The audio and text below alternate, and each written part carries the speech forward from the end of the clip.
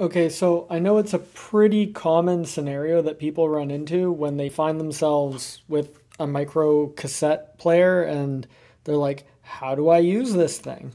Well, for all of those people that are in dire need of suddenly using a micro cassette player, this is a short tutorial on how you would actually do that. So the microphone is on top. There's a recording button. You probably don't want to press that if you just have like a tape or something that you want to play. And so you open up the cassette. If you have one like this, this is a Sony micro cassette player. You press the stop pause button. Let's try that again. You press this lower button here and that'll open the case up. Okay, so the cassettes give you a little hint on how they work. There's an arrow, and that's the direction that the tape plays in.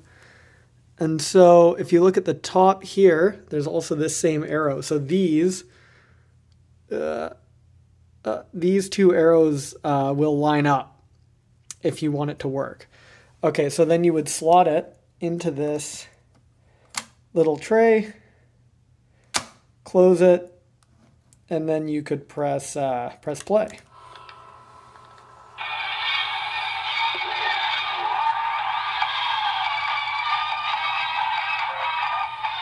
birthday, Camille. It was great meeting you this year and becoming your friend. Okay, so let's say that you wanted to,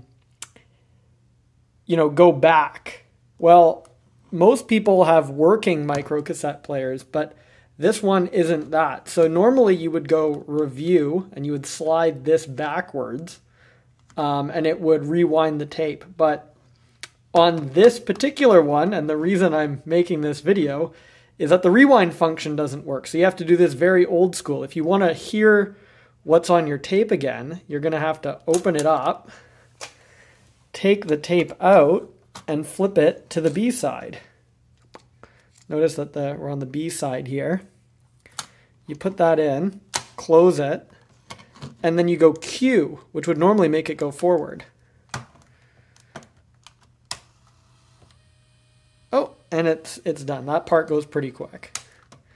Okay, you can open it back up again. Take it out. And then if you need to rehear something for some reason, I mean, maybe you just want to listen to the same song again, close it, and then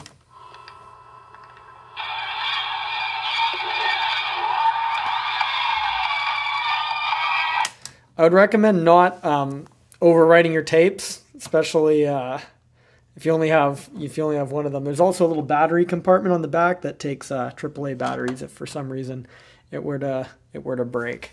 Yeah, so hopefully for anyone concerned, this has been a nice tutorial on how to use a micro cassette player.